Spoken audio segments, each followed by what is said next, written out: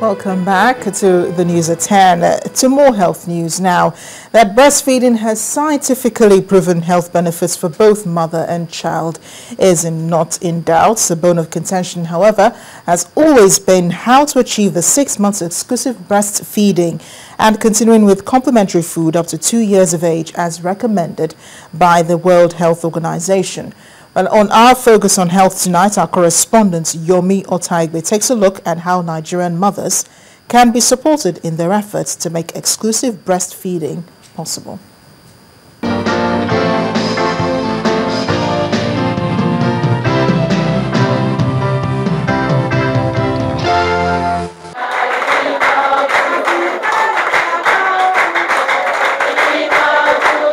The education starts from the antenatal class, where pregnant women are enlightened on safe motherhood and how to care for the baby after birth, especially in the area of nutrition.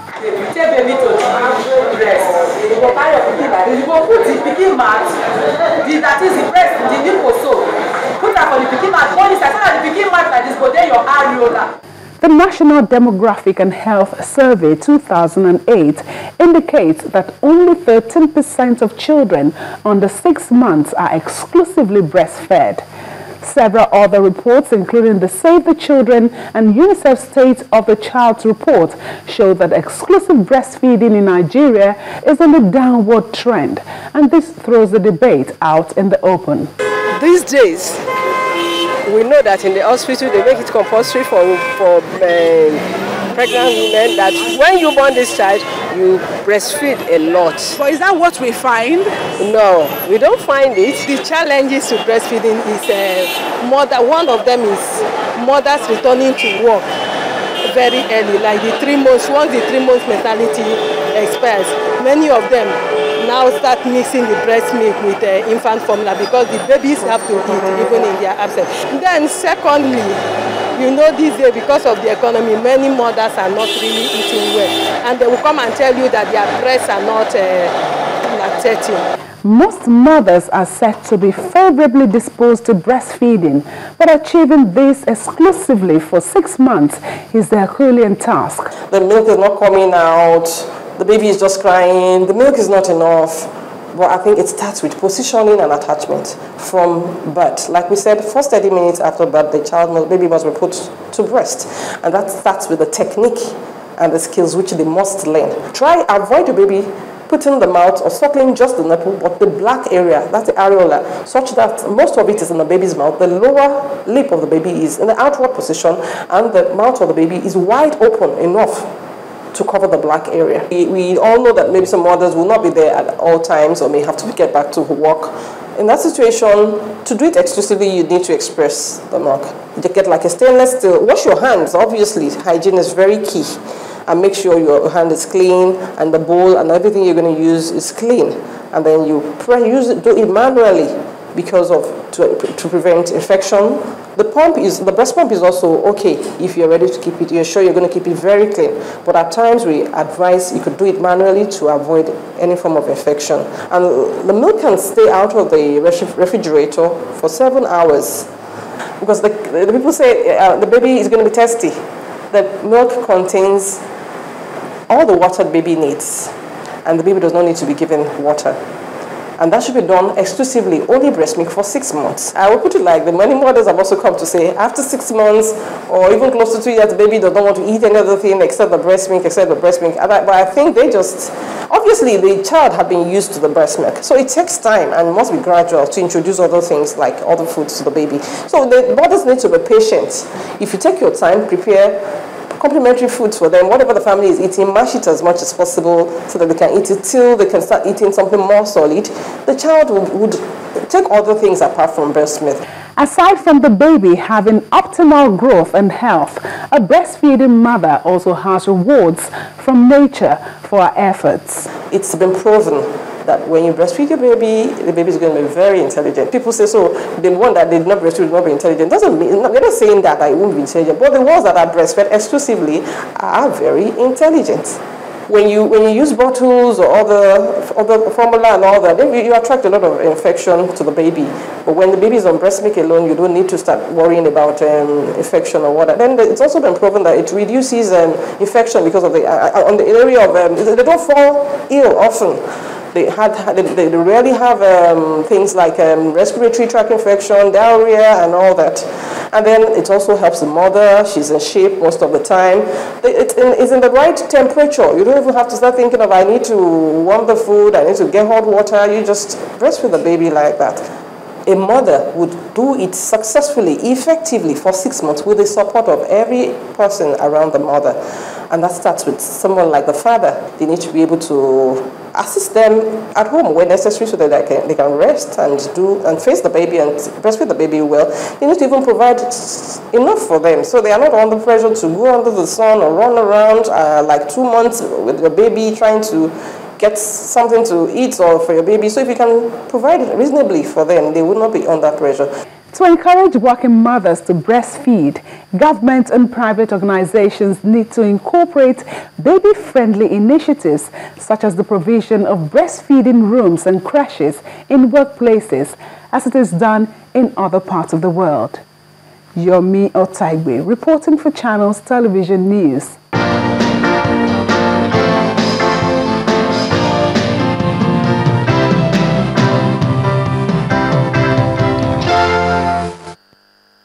It's time for sports news now. Ayotunde Balogun is standing by to tell us what's happening with the CAF Confederations Cup.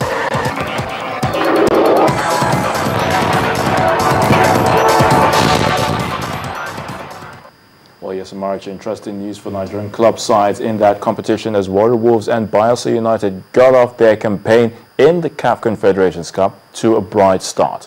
Now, Warrior Wolves in Douala defeated hosts Union Douala by 3-2 in the first leg of the first round of the prestigious competition.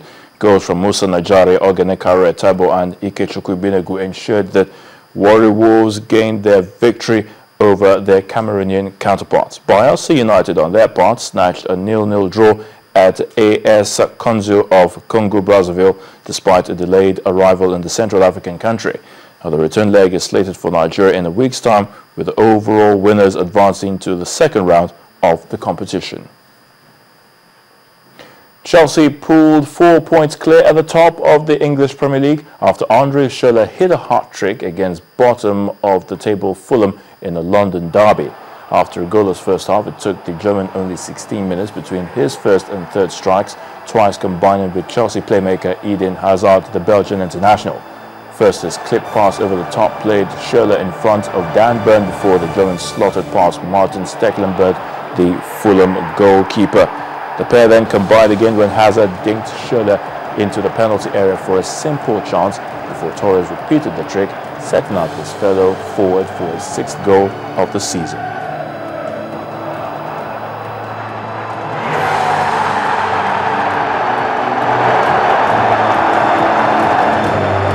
Chelsea goal scorer, once again number 14, Andre Schürrle.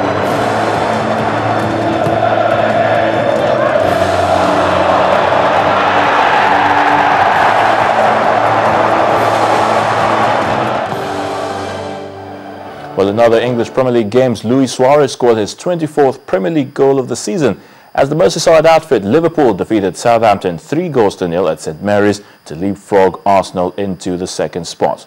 Well, Arsenal may have lost a little bit of ground in the title race after Jonathan Walters' penalty earned Stoke City a priceless 1-0 victory at the Britannia Stadium. Everton climbed up to 6th place in the table after battling past West Ham United, thanks to Romelu Lukaku's late goal at Goodison Park. Musa Sissoko scored a goal in each half as Newcastle United beat Hull City by 4-1 at the KC Stadium. The Newcastle boss Alan Pardew was sent to the stands after appearing to have headbutt David Miller in the 72nd minute following a tussle on the touchline. Now to some tennis, where Roger Federer ended a 9-month title drought as he beat Thomas Berdych 3-6, 6-4, 6-3 to claim the ATP Dubai title in 1 hour 58 minutes. Now the Swiss counterparts, or the Swiss superstars' last win came in Hull last summer and that triumph in a small event was his only victory of the entire 2013 season. But his performance in today's final, not to mention his gutsy win over Novak Djokovic in the semis, erased the memories of his longest winless spell in 13 years. It was his 78th career title, but only his second ATP title in 18 months. And that's in the sports news. The news at 10. See you shortly.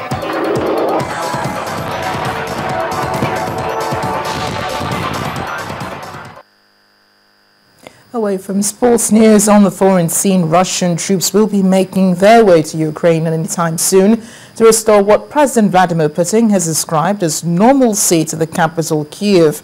A parliament approved of President Putin's request as protesters in Kyiv have been reacting angrily to days of military movements in Crimea. They accused Russia of trying to provoke the new government into an armed conflict.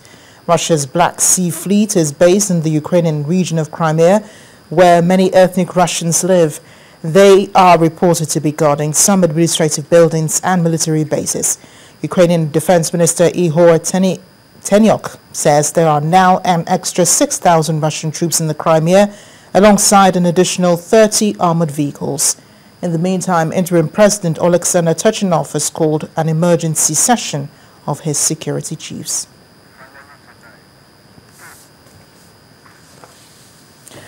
Well, finally tonight, you don't need sneakers or the gym to get a little exercise. It's been found U.S. President Barack Obama and his vice, Joe Biden, had just confirmed this in a recent workout in President Obama's office in the White House.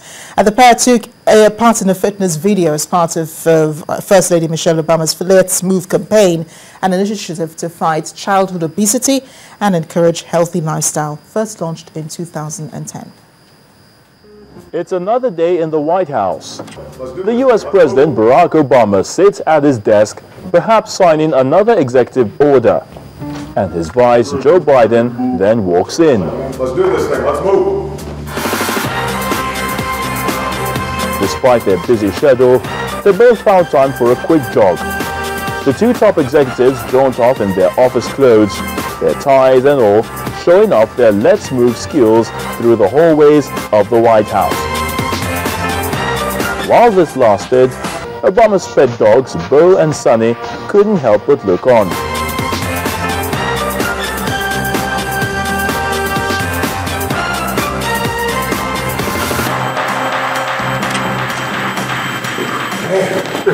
At the end of the workout, both toast to good health with glasses of water, a better way to finish a healthy exercise session. Same time next week? Same time next week. All right. Obama and Biden seem to suggest to world leaders that even with the busiest of schedules, they can still find time to exercise in the office environment. How are you? Can I shake your hand? In the office, anywhere, just keep moving. And the main news again. Unconfirmed reports have said that about 10 people have died after 2 bombs went off in Maiduguri, the Borno state capital. A Sultan of Sokoto and the Bongwom of Jos have solicited a collaborative effort in the fight against terrorism. And all students of Unity schools have asked for a relocation of students in 8 Unity colleges in Nigeria's emergency state. Russia's parliament has approved President Putin's request to deploy troops in Ukraine. And that's the news at 10 tonight. Thanks for watching. I am Amarachi Ubani. Good night.